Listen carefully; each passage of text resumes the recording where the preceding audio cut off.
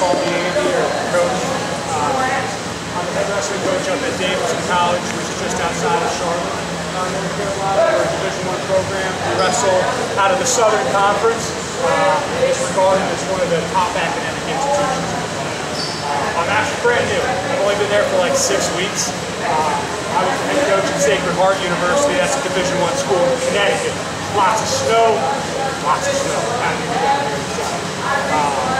I've been very familiar with this club and it's awesome to be down here starting to recruit in this area. I don't think that there is a place in the country that's seeing more growth and improvement in the sport of wrestling than in South, and probably specifically right now.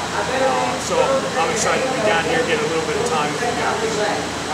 If you have any questions afterwards, or while we're teaching or showing something, just let me know. Probably one of the most common questions I get asked is, what is the biggest difference between high school and college wrestling? Recruits ask me that, parents ask me that, and I basically have 2 ways to answer that question. First of all, it's the ocean that you're swimming in. Right now you're swimming in an ocean with a lot of goldfish, guppies, and minnows. Alright? And then every now and then there's a shark that comes through. College, that ocean, all those guppies, minnows, and goldfish disappear, and it's just full of sharks. So what does that mean? You've got to love it tough every single day. And that's incredibly hard to do, to bring your best on that level of consistency every single day. After a loss, the college season is long, so doing it in February, doing it in March, doing it when you're not feeling good, continuing to bring that consistency, that's what really loving it tough is all about. And then the second piece is really the on-the-mat portion. In my opinion, high school wrestling is all about moves. And college wrestling is all about positions.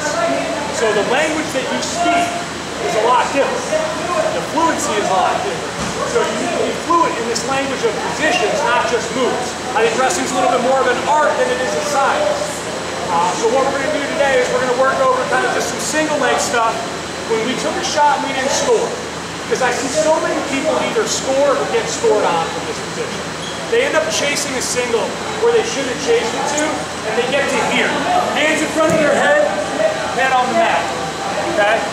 Who watched Bo Nickel wrestle in the dual meet versus Oklahoma State? You guys got to get on the flow a little bit more. Okay? So Bo Nickel, I hope everyone knows who he is. This guy from Oklahoma State, an old boy, he's ranked like 4th or 5th in the country. He's all fired up. He shoots in on Bo Nickel. Great single, but he chased it too far and got to here. Bo Nickel cradled him up and pinned him in probably, I think it was like 30 seconds. So you got to be really careful about the position that you go to while you're trying to finish these shots. Alright, so the first thing I want to show you is that you don't have to take the world's best shot. You don't need to have the best single in the world, you just need to get into the best position. Alright, so I'm going to grab you right here with my card. Push it in. So, what we're going to do is we're going to take a single and this guy's going to start to sprawl on us. And as he sprawls, we're not going to let him pull our hands to the mat and our head to the mat here. If we feel ourselves, go back up. If we feel ourselves getting pulled, we're not going to be able to keep the sprawl pressure. Go ahead. I'm going to let go. And I'm going to post with this hand right here. This is where I start to get strong right now. Go ahead, rotate this way for me. The other thing is, this hand that was down on his hamstring, it has to slide up below his butt and wrap into his thighs. Now my elbow is going to pinch hard here. What I've done is I've gotten control of his hips. Go ahead and sprawl now. Get your leg back. Okay?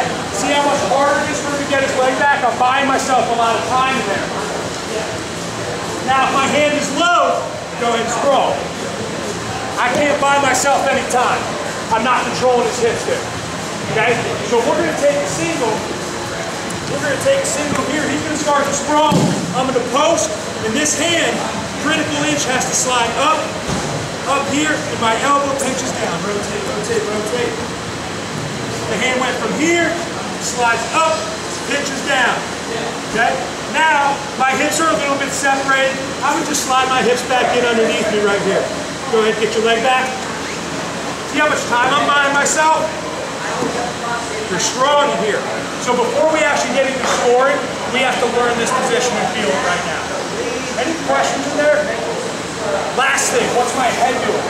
My head is pressuring up into his gut. Okay? Because he's probably going to try and stuff my head anyways. Here. Yep. So I'm just fighting real hard. My ears flush into his body here. Right there. We're going to get into some fun stuff. Boom. Where we can limp him out if he's really strong. First, we got to get strong in here. Any questions? Okay, be a good partner. 1, 2, 3.